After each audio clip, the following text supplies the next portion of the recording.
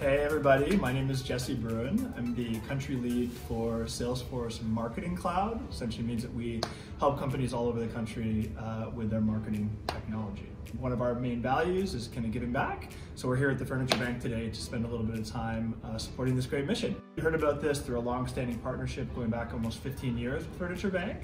And as a result, we've spent many times coming in here to volunteer and being able to see the folks and the families that are able to kind of evolve their quality of life, spend time really interacting with furniture to make it feel like their own and have that kind of dignity. It's just an incredible opportunity. So my teams have really enjoyed being able to spend time here. Think about yourself as a consumer and as a person in Toronto.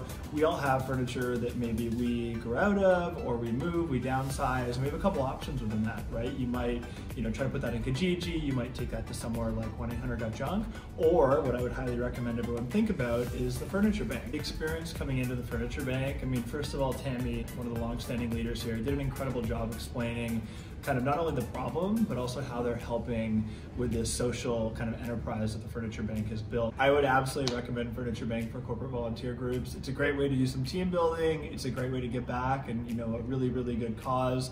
I find the whole integrated ecosystem they've created is just an incredible value to consumers, to society, to people in need. So I would 100% advocate for it, and I definitely think you should get involved.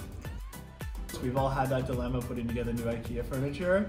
I was a little bit apprehensive when I started opening that box, but I'm leaving here a lot more comfortable needing to put together furniture in the future, but also the connection with my team, right? I have 45 people across the country. Having a chance for everyone to be here together, building those skills and kind of team connection, it's been amazing top to bottom. So I just want to thank everybody at Furniture Bank for having us in.